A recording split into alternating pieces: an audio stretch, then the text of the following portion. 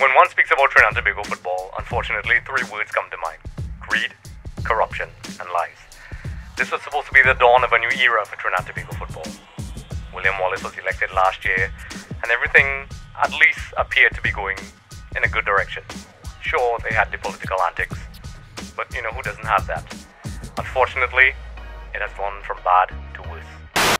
With the FIFA Normalization Committee having to step in to wipe the slate clean, to start things from scratch, with Mr. Haddad being hired to be the head of the Normalization Committee, and also many people agreeing, disagreeing, and now corruption, accusations of lies and deception being thrown around aimlessly all over the place. Unfortunately, the message that's being sent is that anyone can say whatever they want, and it seems as if for fans of the game like us, who are not affiliated with any political people or don't care about these agendas and just want our football to be okay, have nothing to smile about. Unfortunately, this is the reality that we face. Also, the message that's being sent and goes over the heads of many of these guys is that the youth of the country are no longer paying attention. All these things that are being said are just showing how unprofessional they are and the bad example that's being set. We are trying to do things the right way, and usually we do things that are focused on positive and light-hearted, but every once in a while we cannot look away. Today we're going to speak about the issues and also deal with factual statements.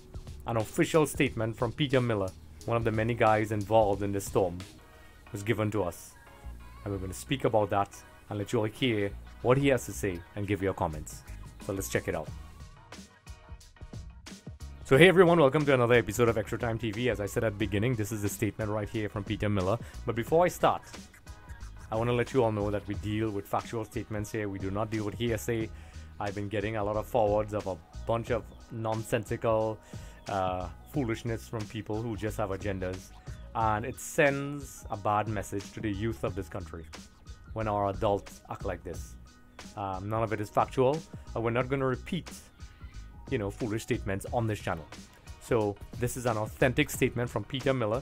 For those of you who don't know who he is, he's the guy who has been tasked at the time to be in charge of the marketing of Trinidad Tobago, and also the agent of the head coach of Trinidad Tobago, Terry Fennick.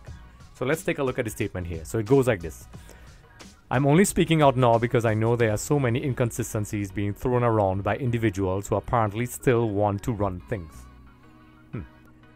Trust has irrevocably been broken down because of the public backbiting that has been going on, and I'm sure that's not been lost on FIFA.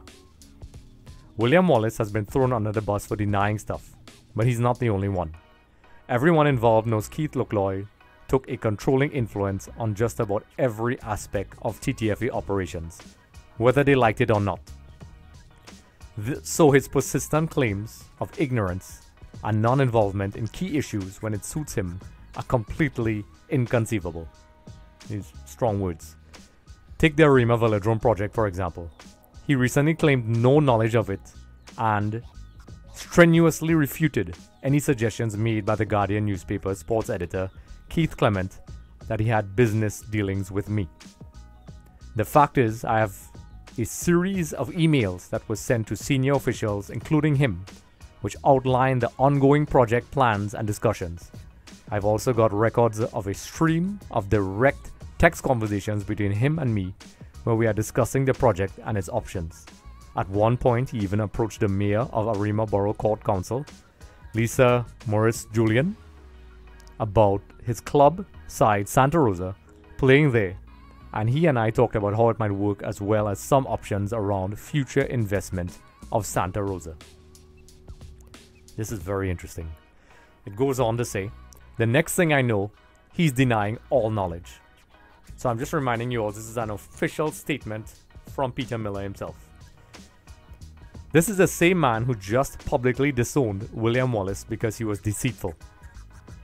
It's a sad state of affairs because I truly believe that the new leadership had genuine intentions of making a difference. But the internal politicking, the level of deceit, and the consistent leaking of information from inside the TTFA on a regular basis has effectively brought the house down. Now, I have always spoken about the leaking of information, whether, we like it or not, if you have an organization that's very small and the information keeps coming out, you have to wonder where it's coming from. Anyway, moving along. So I don't see any way the association can move forward without a complete clean sweep and FIFA's direct assistance. So basically he's agreeing with the normalization committee, because I've always stated this before. I know many people in Trinidad Tobago football. Everybody has differing opinions. There's different cliques. But unfortunately, the best interest of the game seems to come secondary. It seems as if the narrative is, if I'm not in charge, no one else is going to be in charge. That seems like the narrative. So, moving along. The need for FIFA to use its global expertise and status is needed like never before. FIFA is the only immediate option if commercial organizations, authorities, and government are to have any confidence in the future of football in Trinidad and Tobago. So there we have it, folks. You know, that's a very, very powerful statement. I'll probably put it up on our website in a little while, but this just goes to show you that, you know, a lot of things are being said about Peter Miller and Terry Fenwick and William Wallace, and whether you agree or not, that's not the point. One of the issues we are facing here is that the people that are making these accusations, and this is something that's been happening before, are seemingly no better than what they're accusing people of. And we are doing this in a respectful way. If anybody has opinions, you all are free to reach out to us, just like Peter did. And if you have something to say, let's do things the right way. Let's change things around, because this is not how we do things. And Peter, unfortunately, you know, seems to have had no choice but to come out and make this statement, because this is what we do in Trinidad and Tobago football, unfortunately. And as fans of the game, you know, you sit down, you know, me and my friends, you know, we sit down and we reminisce on the good times, and the more and more we learn about the corruption in football, it also really breaks our hearts. But it's very important for the knowledge to have factual information and not propaganda-based information. You know, whether you disagree or agree with this statement or not is irrelevant. The fact is, this word came officially from Peter himself. It is cited and verified information, and it raises many questions about how we do things in Trinidad and Tobago. Many people seem to be going into this thing where let's cut each other's throats, backstab each other, and see where the chips fall. And this does not help our football. You know, this just simply does not help our football. As a fan, you know, it's very difficult for me to be positive. We had this COVID-19 virus that had us quarantined. You know, everybody was excited. I had this recent campaign with esports to really spice things up, because the country needs that unity. And if we don't do things the right way, unfortunately, our football is at a very critical point. And I have to say this, and you can respectfully comment in the comment section below. I'm going to listen to everyone. You know, but we deal with factual statements here. I'm not going to go around with hearsay and gossip. This is not a gossip show, a gossip blog, a gossip vlog, or a gossip site. This is the official statement from Peter Miller himself. Many issues have been raised about Terry Fenwick's contract. I've been getting messages from people to speak about this particular issue. And I, as a fan, would like to ask this question to you guys out there. The fans. Not the people involved in football, but the fans of the game. We've all been watching this game. Fortunately, I was a kid when the strike squad just missed out on the World Cup, but I remember it very clearly. I remember the sadness on that day, even as a child. I saw the ups and downs. I felt the happiness of us making it to 2006 at the World Cup. You know, that game against Mexico with Stephen Hart, our highs. But I also saw our lows. And I have to ask you all this question. With each administration, whether you support whoever you support, that's not the issue. These issues seem to keep coming up over and over again. Why is that? Each time there's a particular person in power, there's someone else preaching that this is not the way. And then when they get in, it's another issue. You know, there's an issue of consistent corruption, slander, and even if there are good people, they usually are torn to shreds. So as I said, you know, let me know your statements, let me know your thoughts about this particular thing. This is a statement that is very powerful, and it's a very decisive statement, because he is saying that he believes FIFA needs to come in. And I have always said this, you can go and look at my tweets. We need a fresh start.